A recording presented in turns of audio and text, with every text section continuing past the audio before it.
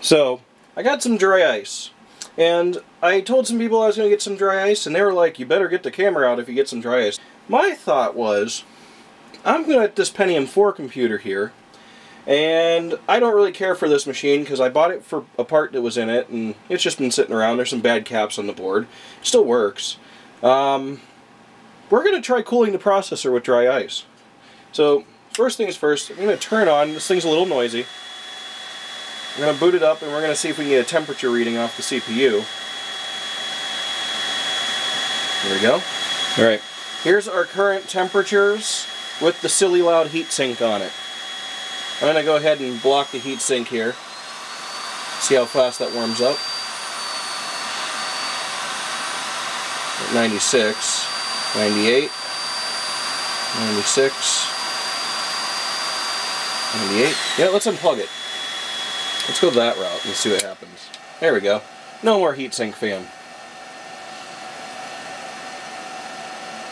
Now we're at 100 degrees. Saying a solid 100, 102. Okay, yeah, we're definitely getting warm here. So, let's go ahead. We're just going to shut the machine off. Okay, so now we're going to remove this heatsink. Go ahead and do that real quick. It's just screwed in. No frills. It actually got pretty warm pretty fast, huh?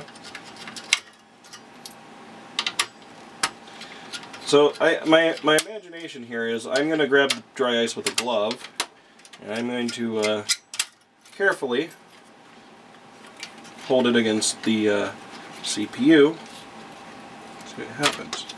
And we've removed the CPU with the heatsink. You love when that happens. Give me a second here and we'll put the CPU back in the machine once we get off the heatsink. I don't want to pry against a nice copper heatsink like this. Let's see. This is half the reason I warmed the machine up before I did this, was I was hoping the thermal compound would soften up. Oh wow. We may just grab a different processor. This stuff got solid. It'll work. Look at that. You don't ever want your thermal paste to do that, I don't think, because this isn't supposed to be a thermal adhesive. This is supposed to be paste. So we'll go ahead and put our processor back in. We're going to hope it still works. There we go. And we're going to get something to clean it off real quick. Alright, back to this.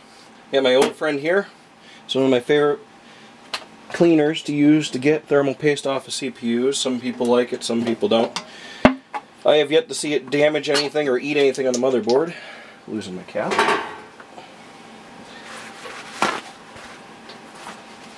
Alright, we're going to take in just a little bit of acetone on a paper towel. Clean the CPU off. Not that I really care about the CPU or anything, so we're just going to get it all off there. The top of the CPU is now clean and visible. This is a... let's see, what is this? Take a look at it real quick. This is a Pentium 4 2.8, 512 cache, 533 bus, SL6PF. Alright. So anyways, we're going to grab a piece of dry ice here. I do not recommend handling this without gloves, and even with gloves, this can still freeze your gloves.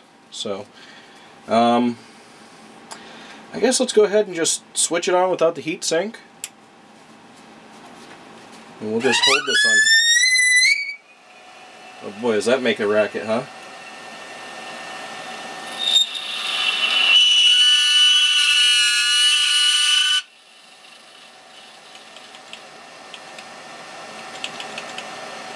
Okay, we're holding the dry ice on there. Alright, we've got the dry ice laying on the CPU right now. I think that's supposed to be a negative reading on the Fahrenheit. We're at negative 117 Celsius, which I don't know if I believe that's true or not. I'm going to go ahead and pull the dry ice off the CPU real quick. Let's see where we go here. Oh, look at that. 5, 50, 55. Let's go ahead and reapply the dry ice. It's going to make this terrible racket again. Alright. We're back to negative 110 Celsius.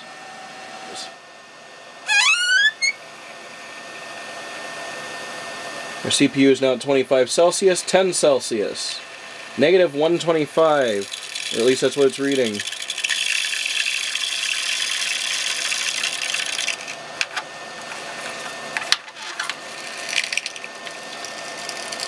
Okay, it has stopped making crazy noises, and the dry ice is currently sitting on there.